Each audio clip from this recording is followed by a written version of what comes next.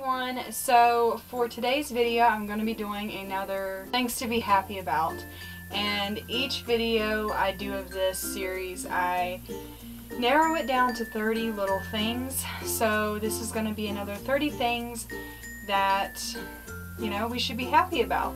So number one on my list is feeling refreshed after a nap. Sometimes I can't sleep of the night. I will just lay down and decide to take a nap, which I'm not really a nap person. Like, I can't nap that often because I struggle to fall asleep of the night. Like, it literally takes me like an hour or two to fall asleep. So I don't really nap that often, but sometimes I'll just unexpectedly take a nap and, you know, I'll wake up feeling so much better, so much more refreshed and relaxed, and that's such a good feeling. Number two on my list is funny birthday cards. I love birthday cards. I save every birthday card that I get from my best friends Tiffany and Ashley, and sometimes if I get like a funny one from my sister or someone in my family, I'll keep it just because it's nice to look back on, especially if it was funny and like they took the time to go through and pick you out like a certain birthday card that fit for you or to make you laugh. Then I don't think it should just be chucked in the trash, you know. Number three would be hydrangeas. This is one of my favorite types of flowers. I think they are beautiful. My mom actually got me liking these types of flowers. Four was unexpected presents. I just think it's so cute when someone surprises you with a present. Not saying that like I like getting presents from people, because I'm a very person where I just don't like when people spend their money on me. And number five on my list is finishing a good book. I love reading a book from the start of it until the very end, and you know, it's just one of those books that reels you in and like you can't stop reading it. Like, I love those books where like you just start reading them and then you can't put it down because you get so into it and you finish the entire thing. Like, it's such a accomplishing feeling. And number six was actually the same thing. I said getting lost in a good book. Same thing as finishing a good book. Like, it's such a good feeling, especially whenever you're going through some things in your own life. It feels really good to, I don't know, just get lost in a book, get lost in a fantasy of some sort, and that kind of helps you not think so much about what you're going through in your own life. Number seven would be drawings from little kids. Every drawing or every coloring page or anything that my niece Harmony makes for me, I keep, or I try to keep. I just think that they're so cute and so sweet, and they're kind of like a cute thing to look back on too. Like, whenever the kid gets older, you know, I just think little things like that are adorable. Eight would be a nice fresh ink pen that writes really smoothly on your paper. I hate pens that whenever you're writing with them, you know, they just keep going in and out with ink. Those are very annoying, and I love like freshly new ink pens that write so smoothly on the paper. Vibrant, I love them. And also freshly sharpened brand new pencils. Yes. Number nine would be the way that a cat's butt wiggles whenever they're about to attack something. I have 6 cats and I get to see this all the time, and I just think it's so cute to watch their little butt wiggle. It looks like they're dancing or something. 10 kind of comes back to number 4. I'm sorry, I wrote all of these down on a list and I wasn't really paying attention.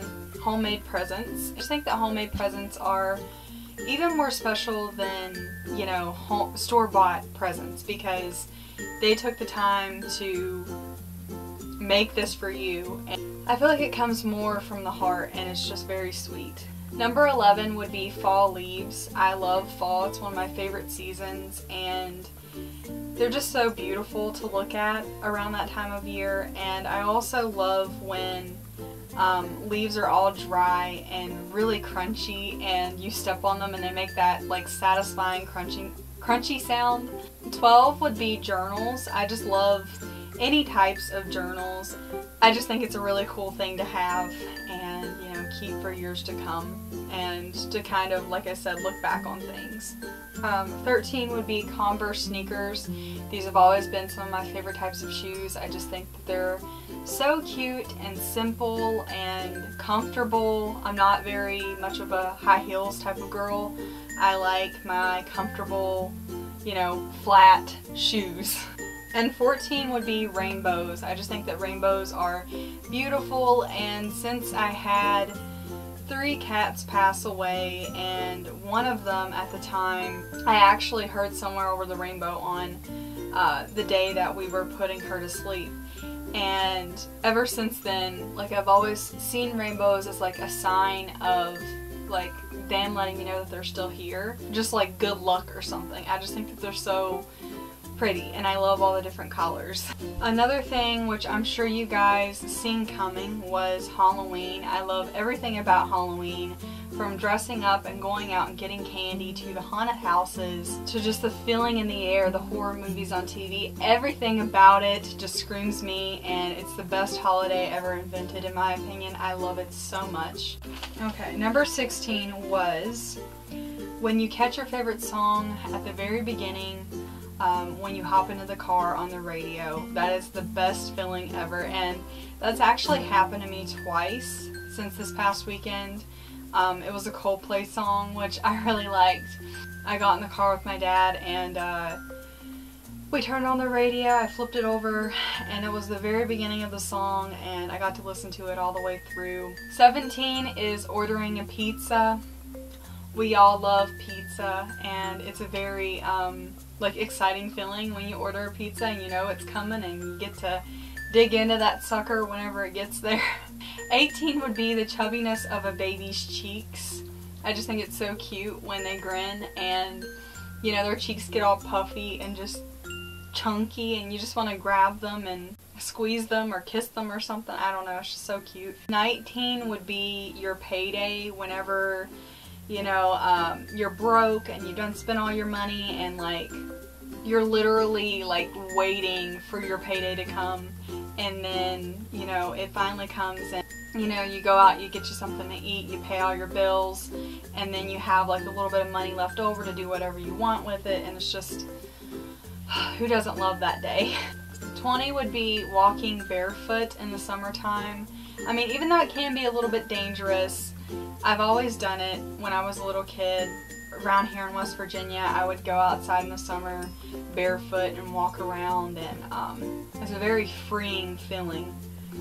And if you hear any weird noises, I'm not farting, I promise. My cat is on my bed and she snores really loud, so yeah. I'm not farting, I promise. 21 would be love songs. Even though I don't have a boyfriend and I don't plan on getting a boyfriend anytime soon, I really like sweet little love songs, and I have like so many like in playlists on my iPod, and I just think that they're so sweet. And I know that if I ever did get a boyfriend and ever got married at some point, like, I'm gonna have so many songs to go through, because I like love songs. What can I say? If a boy was to sit down and sing to me, like play guitar or something for me, I just think it would be so cute, and like I'd be head over heels in love.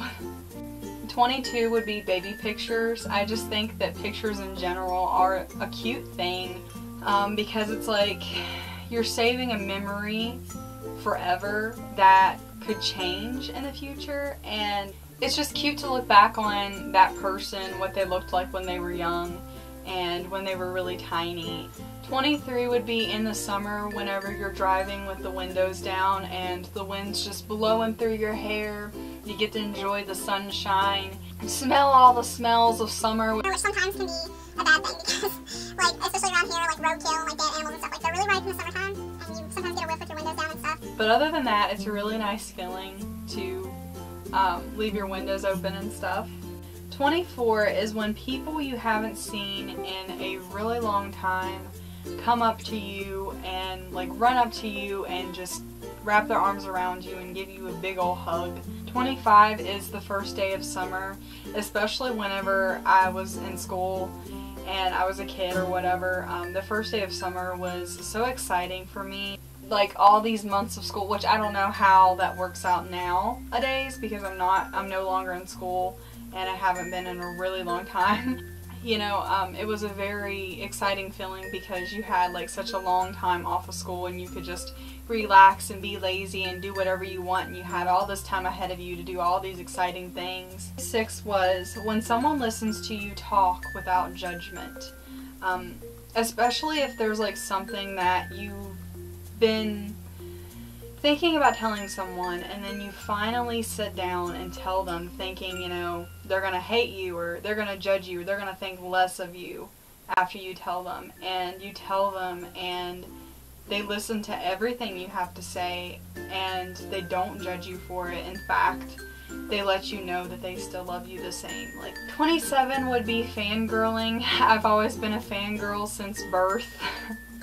I believe whenever I was about 3 or 4, I was obsessed with the Backstreet Boys, and my mom would have to record like their music videos and stuff on VHS tapes, and I'd have to rewind them back and watch them over and over and over again, and I would dance in my diapers to the Backstreet Boys in my room, and I had the biggest crush on Howie, and since then I have been the biggest fangirl. That hasn't changed at all.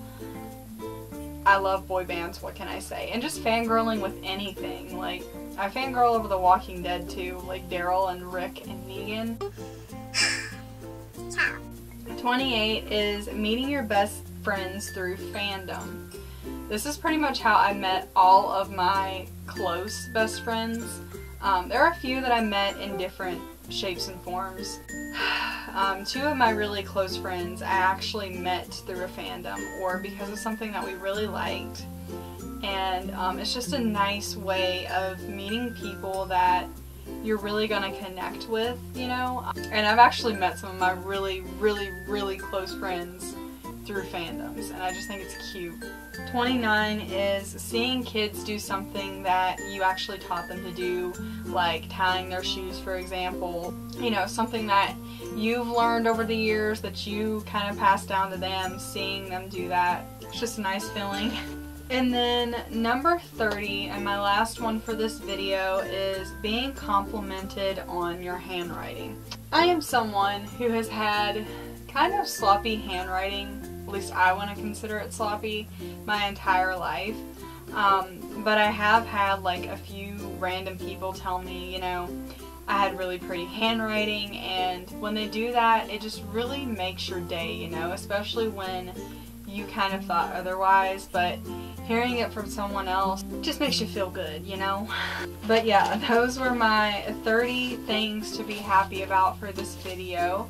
I hope you guys enjoyed this video. If you did, please give me a big old thumbs up.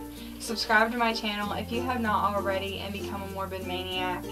And leave me a comment if there is anything that makes you happy that would be considered a little thing in life, and I may include it in my next things to be happy about video. I love you guys so much, and I will see you guys in my next video.